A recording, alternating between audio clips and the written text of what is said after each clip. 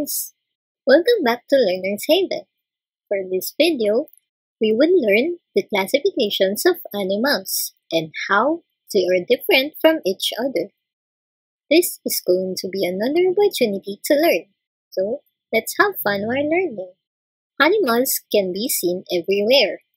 They can be seen in water, in forest, in farms, in the sky, sometimes in our homes, or literally everywhere. And they can be classified as vertebrates and invertebrates. Vertebrate animals are the animals that have backbone or vertebrae. There are more or less 65,000 known species of vertebrate animals, but that's just 3% of the total population of animals on our planet.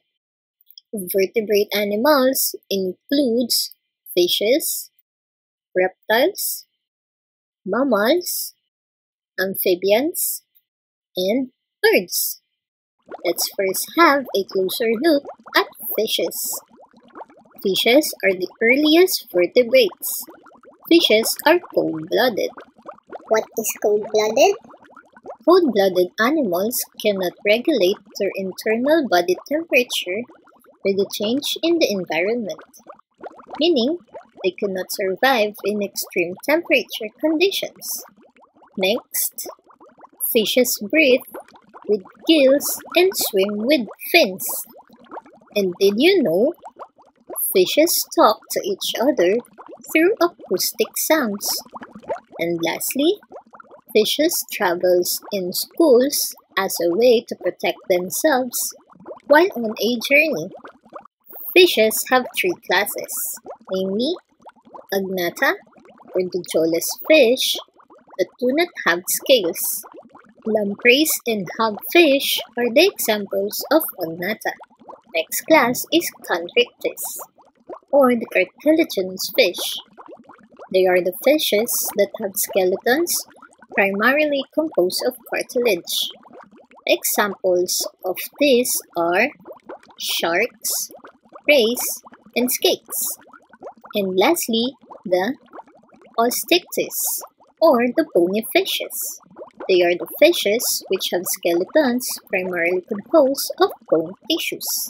Examples of these are clownfish, seahorses, eels, trouts, and many more. Just a quick trivia: hagfish can have 4 hearts. Also, they can go for months without eating. Different shark species have different ways to reproduce. There are oviparous, or the egg-laying species, and there are viviparous, or the live-bearing species. All clownfish are born male. When the dominant female dies, the dominant male will turn itself into a female. Now, let's have a glance at reptiles. Reptiles are ectotherms, meaning they rely the regulation of their body temperature on external sources like sunlight. Reptiles are not slimy because they do not have sweat glands, so their skin remains cool, dry, and waterproof. And lastly, reptiles can be found in every continent except Antarctica. Some more facts: their metabolism and reproduction depends on temperature.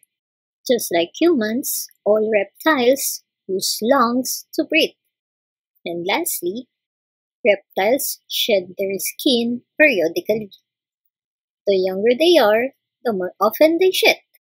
Reptiles have 4 orders, namely Crocodilia, Spinodentia, Squamata, and Testudines.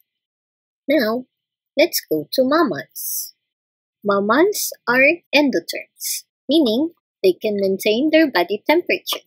Female mammals have mammary glands, which produce milk for their young ones. All mammals give birth to live babies, except from the duckbill and platypus. All mammals have hair or fur. Mammals are divided into 3 types. First is the monotremes, or the egg-laying mammals. Animals under this type are echidnas and platypus. The second type of mammals are the marsupial mammals. They are the pouch mammals. These animals give birth to the barely formed offspring, and the baby grows on a pouch on the mother's belly. Some examples are kangaroo, koala, Tasmanian devils, wombats, wallabies, and the rest. The last type is the placental mammals. They are the mammals that have placenta where they nourish their fetus during development. Some examples are lion, tigers, bats, bears, hedgehog, capybara, and many more. Let's now have a closer look at amphibians. All amphibians spend part of their lives in the water and part on land. Amphibians are the most threatened class of animals in nature. But why? It is because of their porous eggs and semi-permeable skins. Too much sun can damage their cells, and too much wind can dry their skin. This causes dehydration to them. Amphibians do not like extreme temperatures. That is why many of them hibernate. Amphibian includes frogs, toads, newts, salamanders, and caecilians. Now, down to our last mammal group, are the birds. Birds have waterproof skins covered in feathers. They don't have teeth. Instead, they have beaks or bills. They are bipedal, meaning they can walk on two legs only. They have a rigid and lightweight skeletons. Birds have a high metabolism that quickly turns their food into usable energy. Now, some trivias about birds. The hummingbird is the smallest bird in the world, while ostrich is the largest one.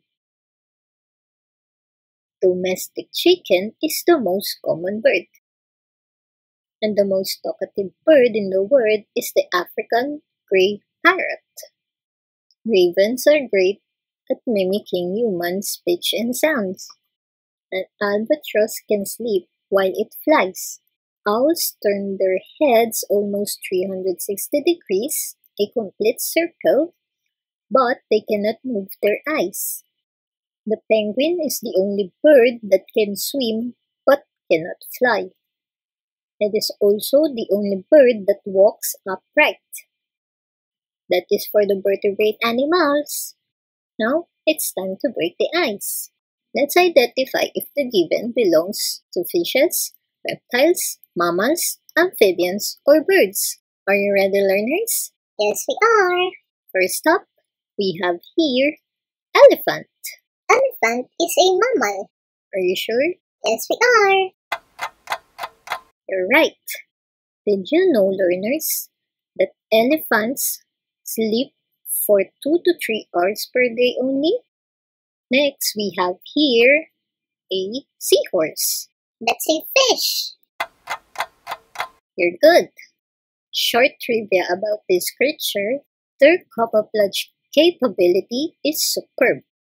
Our third given is an eagle, a creature with 8 times stronger eyesight compared to humans. Eagle is a bird. You're doing great, learners. Next is a frog. Just a fun fact, we call the group of frogs an army. What is this? It's an amphibian. Correct. Lastly, we have none other than reticulated python. It's a reptile. Yes, it is. In fact, this is the longest reptile in the world. You did a great job, learners. Let's now learn about the invertebrate animals. Invertebrate animals are the exact opposite of vertebrates. They do not have backbones. and 90% of all animals are invertebrates. Invertebrate animals are divided into 9 groups. They are Phylum Porifera, Phylum Cnidarians, Phylum Platyhelminthes, Phylum Echinodermata, Phylum Mollusca, Phylum Nematoda, Phylum Arthropoda, Phylum Annelida, and Phylum Cordata. Let's first learn about the Phylum Porifera. This is much known as the sponges. Sponges have no organs or tissues on their bodies. All porifera are carnivorous. Their favorite food is mostly crustaceans or the crabs. Some tropical and deep ocean sponges can live for 200 years or more. Sponges can change the shape of their bodies. Some examples of porifera are cycad, cleona, and spongilia. Next group is called Phylum Cnidarians. Cnidarians are soft-bodied, stingy animals. They are also known as coelenterates. Cnidarians have an incomplete digestive system. With only one opening, the gastrovascular cavity serves as both a mouth and an anus. Just like poriferas, cnidarians are also carnivores. They usually eat planktons and other small organisms in the water. Some examples of cnidarians are jellyfish, sea anemone, green coral, and the rest. Now, we have here Phylum Platyhelminthes. Platyhelminthes are commonly known as the flatworms or tapeworms. They are hermaphrodites, meaning both male and female organs are present in the same body. Tapeworms, liver fluke, and freshwater flatworms are some examples of platyhelminthes. Let's now talk about the phylum Echinodermata. Echinoderms are exclusively marine animals that have unique shaped bodies. These organisms are spiny-skinned. Echinoderms are efficient scavengers of decaying matter on the seafloor. They have the ability to regulate their missing body parts. And lastly, echinoderms don't have blood. They have what's called a water vascular system instead. The water vascular system replaces the duties of a different animal's blood and veins by carrying oxygen to the vital organs. Starfish, sea cucumber, sun dollars, and the rest are examples of phylum Echinodermata. Other invertebrate animals belong to Phylum Mollusca. They are the sluggish invertebrates, with a thin, fleshy envelope or mantle covering the visceral organs. Their body is covered by a calcareous shell. Their heads are composed of tentacles and compound eyes. Mollusks can't walk. They move by swimming or slithering. Natural pearls are formed within this mollusk. An oyster can take about 5 years just to make one pearl. Phylum Mollusca's examples are cuttlefish, oyster, clam, and many more. Next on the list is the Phylum Nematoda. Nematodes are among the most abundant animals on Earth, commonly known as roundworms. They are cylindrical in shape. Nematodes are best known for their damaging effects on crops, and they are also abundant in freshwater environments. Ascaris and human pinworms are some of its examples. Next, we have here the phylum Arthropoda. The name Arthropoda means jointed legs. This is the largest phylum in the animal kingdom. More or less, about 84% of all known species of animals are members of this phylum.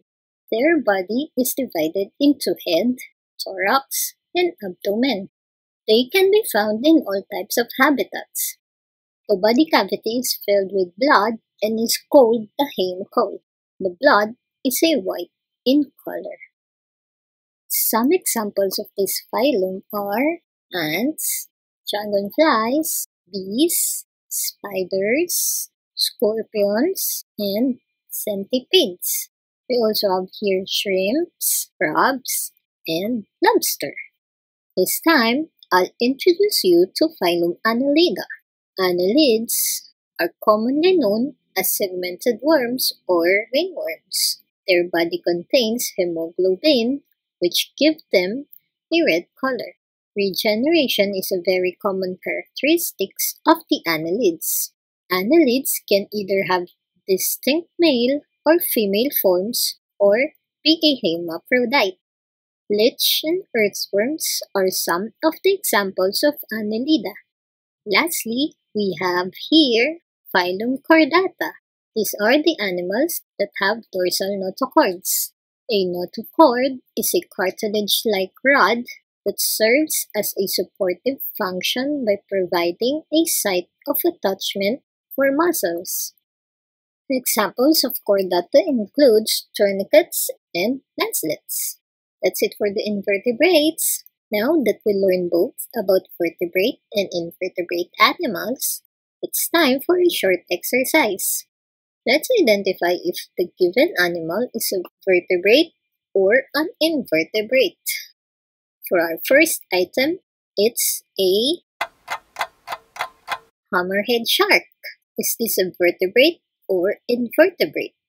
It's vertebrate. Correct. Next, we have here lich. It's an invertebrate. You're right. Our third animal is a starfish. Again, it's an invertebrate. Good job. For our fourth item, it's a penguin. It's a vertebrate animal. We're doing great, learners. And for our last item, it's an octopus. It's an invertebrate. Job well done, learners. That's all for this video, learners. But before we end up, just a friendly reminder, never look at your flaws as a weakness. Instead, always consider it as an opportunity to grow and learn new things. Thank you, learners. Please like, subscribe, and share this video to your friends and classmates. And kindly hit the bell if you want to be notified every time we upload new videos. Also, if you have a topic that you want us to discuss, just comment down under the discussion tab or follow us on our Facebook fan page at It's Learners Haven Official, and we will be more than willing to create a video for you. See you next time, learners!